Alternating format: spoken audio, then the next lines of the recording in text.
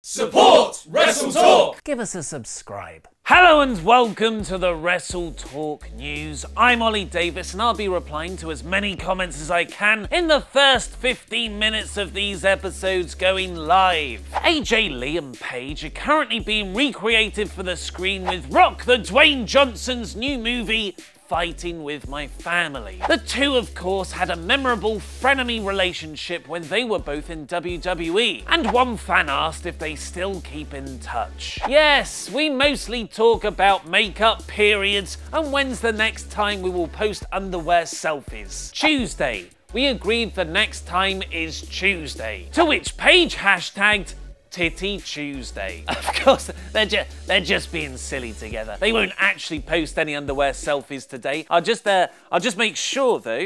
Nothing yet. Maybe if I put one T in titties.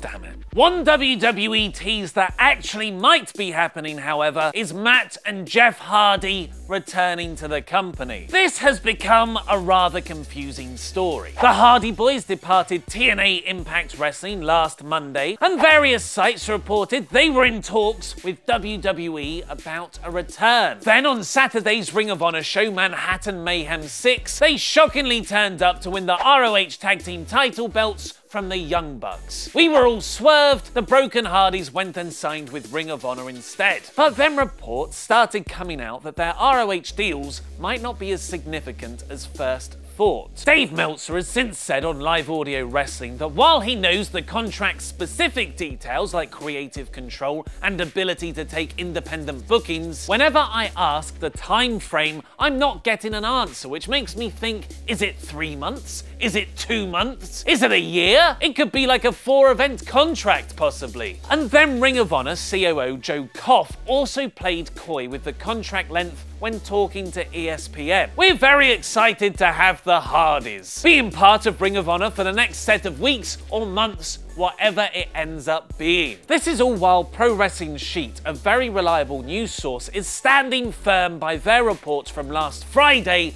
that the Hardys and WWE are in preliminary talks, and that it was always the plan to do more with the Young Bucks heading into their ROH match on WrestleMania weekend. For what it's worth, Wrestling News World are reporting these talks are even further along, with Matt and Jeff starting drug testing, medical screenings and physicals this week. Pro Wrestling Sheet are also reporting that Matt has officially filed a trademark for the name Broken Matt Hardy for entertainment services, namely wrestling exhibits and performances by a professional wrestler and entertainer. TNA will presumably dispute this as they claim to have ownership of the character. It'll be interesting to see how this affects the Hardys' gimmick in ROH and their potential return to WWE. A return that Matt continues to tease, warning the Raw Tag Team Champions on Twitter, "Be aware, Carl Anderson and Luke Gallows, I will eat and I will delete you." Delightful. We didn't get the rumoured Finn Balor return on Raw last night, although he's still advertised to come back at the live event on Friday, but The Undertaker did show up to start his ultimate thrill ride WrestleMania 33 feud with Roman Reigns. It's happening, folks. Another match that might be happening after both sides said it was probably off last week is Shaq versus The Big Show. O'Neal revealed on his latest big podcast with Shaq, "I've talked to somebody high up in the organisation